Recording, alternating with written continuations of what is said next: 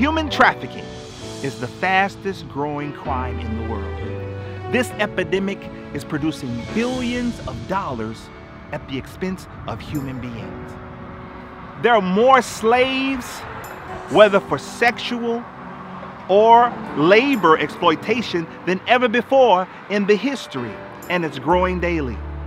The numbers are getting larger and the problem is getting worse. Yet, there are thousands upon thousands of groups fighting against it, whether it's a government passing laws, police task force, a social groups, religious-based organization. These groups produce millions of abolitionists and volunteers to fight against human trafficking. So what are we doing wrong? What is missing? We at Freedom Cry campaign believe that God must intervene in this desperate situation. We believe that if we petition to Him for freedom, it will help free individuals that we are praying for and also bring freedom in our own lives.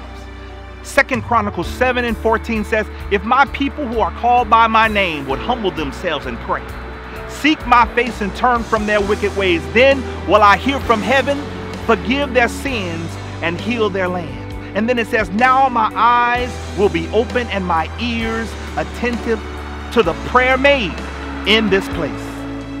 Matthew 18:19 and 20 says, "I say to you that if two of you agree on earth about anything that they may ask, it shall be done for them by my Father who is in heaven. For where two or three are gathered in my name, I am there in the midst of them." We believe that prayer to God is the #1 weapon that we have to fight, along with praise and worship.